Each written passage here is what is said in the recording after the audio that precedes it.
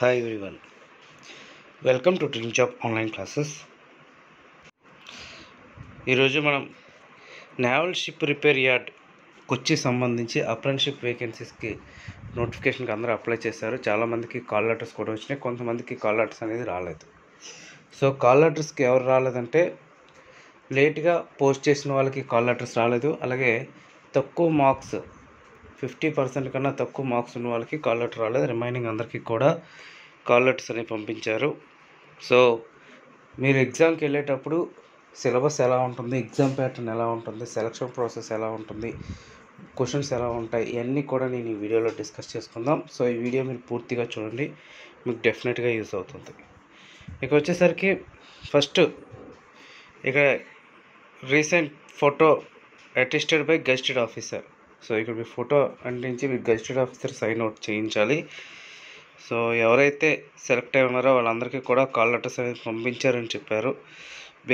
Based of scrutiny of application we are glad to inform you that you are found eligible to appear the written test are interview or original certificate verification అన్నీ కూడా ఒకే విధంగా ఉంటాయి.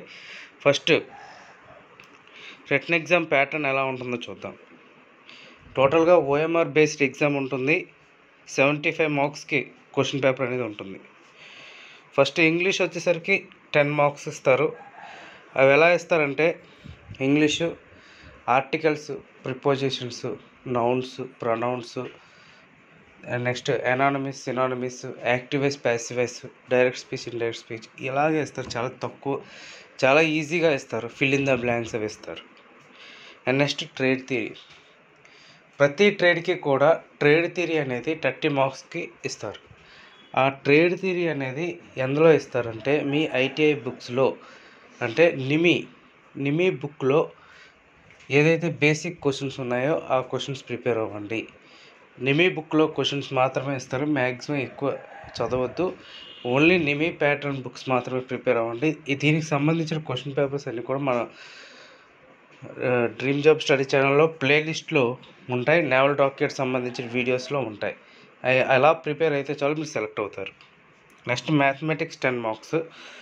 Mathematics 10 marks వచ్చేసరికి simplifications, profits and loss, time and work, fractions, LCM, HCF ఇవే ఇస్తారు. అంతకన్నా ఎక్కువగా డెప్త్గా అయితే వెళ్ళరు. ఇంకా general science, general knowledge. General science 10 మార్క్స్కి ఇస్తారు. జనరల్ సైన్స్ వచ్చేసరికి లైట్ కాన్సెప్ట్ మీద కానీ, సౌండ్ కాన్సెప్ట్ మీద కానీ, లేదంటే సెంట్రిఫ్యూగల్ అంటే ఏంటి, సెంట్రిపీటల్ అంటే ఏంటి, అండ్ నెక్స్ట్ కాన్వెక్స్ లెన్స్ అంటే ఏంటి, కాన్కేవ్ లెన్స్ అంటే ఏంటి, ఇలాంటివన్నీ కూడా క్వశ్చన్స్ వస్తాయి. అండ్ నెక్స్ట్ వెలాసిటీ ఫార్ములా ఏంటి, ఫండమెంటల్ యూనిట్స్ ఏంటి, మెజరింగ్ యూనిట్స్ ఏంటి, అండ్ కెమిస్ట్రీకి సంబంధించి కూడా క్వశ్చన్లు మ్యాక్సిమం వస్తాయి అన్నమాట. ఇది జనరల్ సైన్స్లో ఎక్కువగా మనకి ఫిజిక్స్ అయితే ఎక్కువగా టచ్ చేస్తారు. 10 క్వశ్చన్స్ కూడా.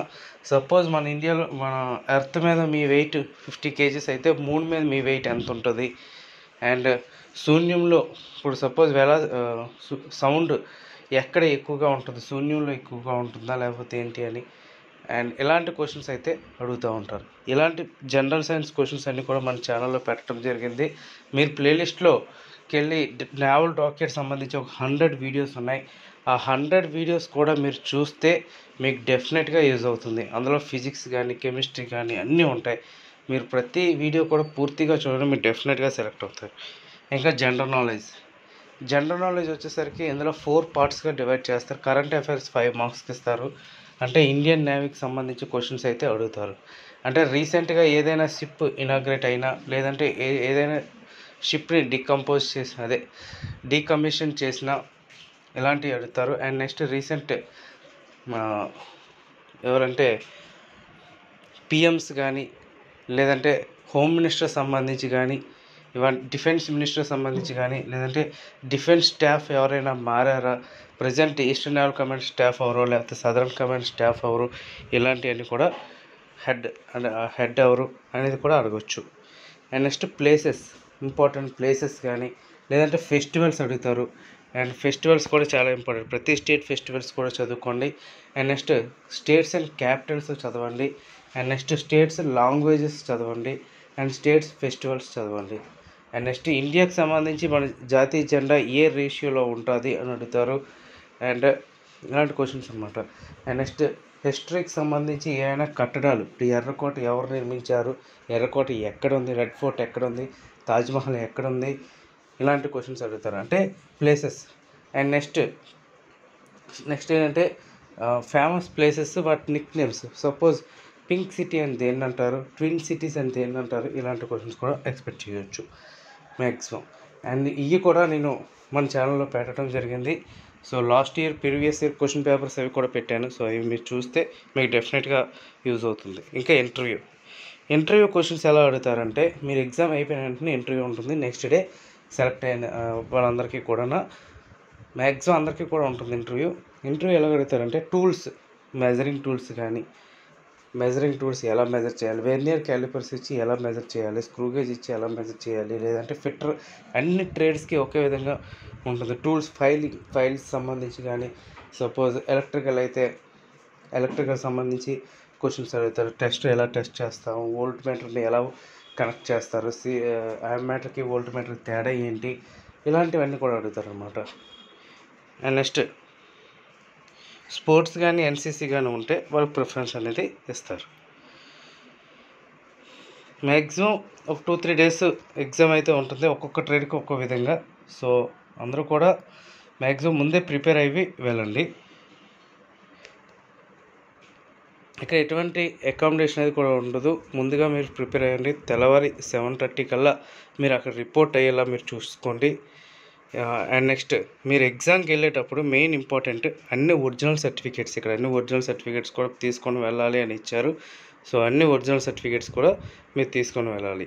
ఒకవేళ ఇన్ కేస్ మీ ఫ్రెండ్స్ కానీ మీ వాళ్ళు ఎవరైనా కొచ్చిలో అప్రెంటిస్షిప్ చేసుకుంటే వాళ్ళతో కాంటాక్ట్ అయ్యి వెళ్ళండి. ఎందుకంటే వైజాగ్ అప్రెంటిస్షిప్ నోటిఫికేషన్ ఇంకా టైం ఉంది పడడానికి. అంటే టైం అంటే ఆల్మోస్ట్ ఈ మంత్ కానీ నవంబర్ ఫస్ట్ వీక్లో కానీ పక్కాగా ఎగ్జామ్ నోటిఫికేషన్ అయితే పడుతుంది. సో ఆలోపు మీరు ఆ ఛాన్స్ ఎందుకు వదులుకోవాలి? సో దయచేసి అందరూ కూడా పర్ఫెక్ట్గా ప్రిపేర్ అవ్వండి. ఐటీఐ చేసిన ప్రతి ఒక్కరు కూడా మనం ఏంటంటే డాక్యార్డ్లో కానీ ఎక్కడైనా కానీ పర్మనెంట్ జాబ్ సాధించుకోవటమే మన లక్ష్యంగా పెట్టుకుంటే పక్కాగా మనకి 100% జాబ్ అనేది వస్తుంది. అదేవిధంగా ప్రిపేర్ అవ్వండి. దానికి నేను ఎల్లవేళలా కూడా మీకు గైడెన్స్ ఇస్తూనే ఉంటాను. మన ఛానల్లో కూడా సబ్స్క్రైబ్ చేసుకోండి, అలాగే మన టెలిగ్రామ్ గ్రూప్లో కూడా జాయిన్ అవ్వండి. Okay friends, thank you very much and all the best. And next ఇంకో ఫైనల్ ఏంటి అంటే, ఈ ఒరిజినల్ సర్టిఫికేట్స్ కానీ హాల్ టికెట్ కానీ ఏమీ లేకపోతే మిమ్మల్ని ఎగ్జామ్కి అలో చేయరు. సో ఐడి ప్రూఫ్ ఇవన్నీ కూడా పక్కాగా ఉండాలి. Okay, thank you.